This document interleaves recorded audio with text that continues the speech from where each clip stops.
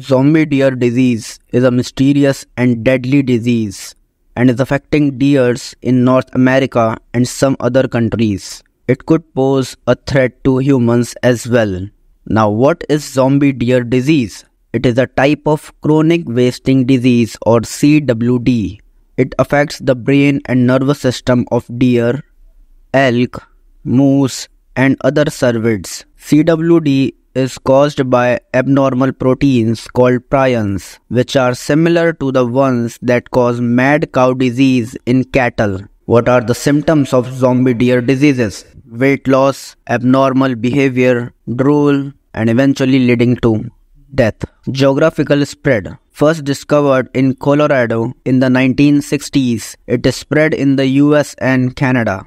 It has also been detected in Norway, Finland, and South Korea as well. How zombie disease spreads? The disease is highly contagious. Zombie disease is transmitted through direct contact, bodily fluids, contaminated environments, and the sad part is this disease has no cure or vaccine till now. It is always fatal. Why the name zombie deer disease? Because the infected animals show signs of being in a zombie-like state. They become less fearful of humans and predators. They wander aimlessly and lose their coordination and balance. They have a vacant stare and a dull coat. Some compare them to the zombies from the popular TV show The Walking Dead. How does the disease affect? The prions that cause the disease are misfolded proteins that affects the spinal cord and other parts of the nervous system.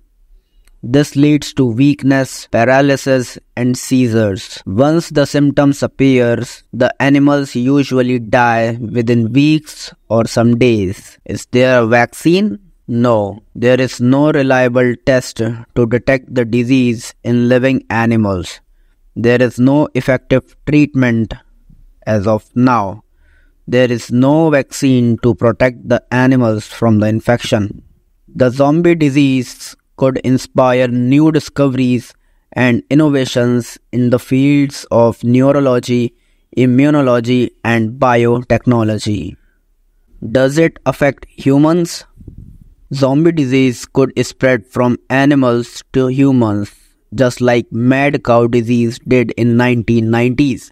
But there is no evidence of human infection so far, but it could happen in the future if people consume infected meat or come in contact with infected animals. This CWD disease could also have a negative impact on the wildlife population, the ecosystem, and the hunting industry. Can we prevent zombie disease from spreading? Yes. The best way to prevent zombie disease is to avoid contact with infected animals and their remains. Other ways are: meat should be tested for CWD before consuming, culling the infected animals, public awareness, monitoring and reporting mechanism. Excessive interference with nature by humans is resulting in many new unknown diseases. There is no cure available for this. It is time we respect and connect with nature.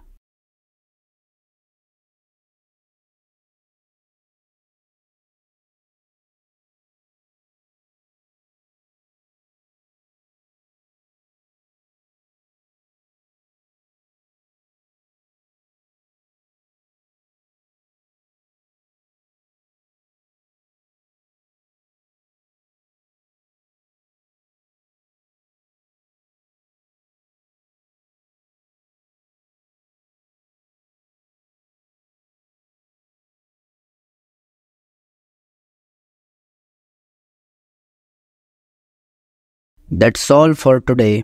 Thank you for listening and stay tuned for more interesting and informative topics.